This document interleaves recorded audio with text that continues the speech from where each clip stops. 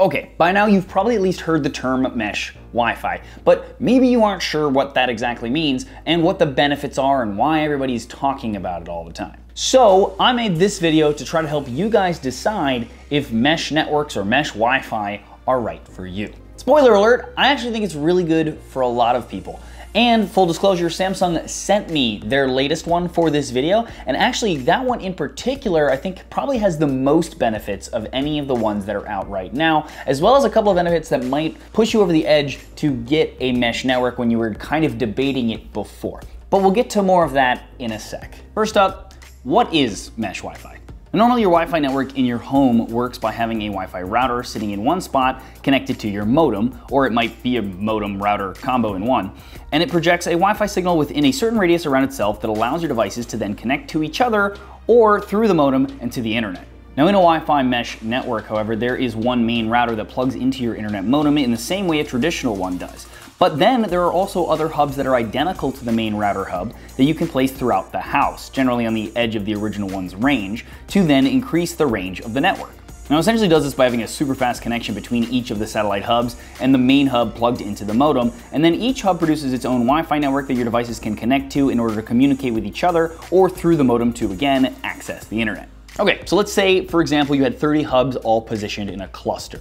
And yes, a lot of these mesh systems support that many hubs. The SmartThings one I'm using supports up to 32 actually. The signal would not just get passed through the hub you're closest to the next one, the next, until eventually through to the main hub connected to the internet. It'll actually find the fastest way through the other hubs to do so, even if that way isn't the same every time. They use a different route. For example, let's say there's traffic on one of the hubs and it's being overutilized, it can actually skip that hub and use another one that's nearby. Now the most popular benefit of these mesh Wi-Fi networks, of course, is better range. Also, the satellite systems don't need anything besides being plugged into a power outlet either, so there's a lot of options on where you can put them. You can put these all over your house and cover it all in super satisfying strong Wi-Fi signal. And even in a smaller space like my apartment, for example, you can use it to actually further your 5 gigahertz coverage, which has a much faster throughput but is a much shorter range than your 2.4 gigahertz. Another benefit is they're basically the easiest setup ever. This Samsung one in particular was stupid easy.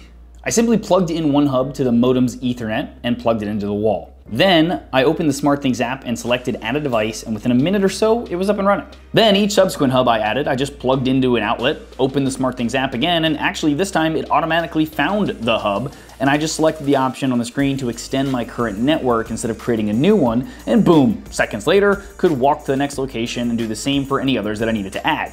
Literally could not be simpler.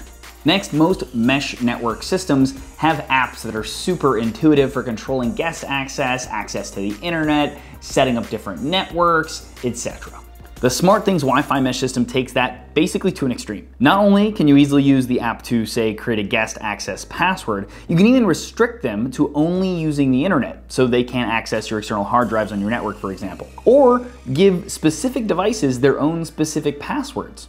You can also see what devices are connected to the network, which hub they're connected to, their signal strength, give them custom names, etc. So all of these mesh Wi-Fis also do some sort of like optimization of the network. But this SmartThings one actually, I think, takes that to another level that I haven't seen any other ones do with the use of AI. It's equipped with technology from a company called Plume that allows it to adapt to internet usage and prioritize bandwidth for devices that need it most when they need it. So the laptop that you use to game on or the smart TV you're streaming on gets the faster speeds when they're being used, and the IoT devices like your light bulbs that don't need speed but just need lower latency instead receive that, etc.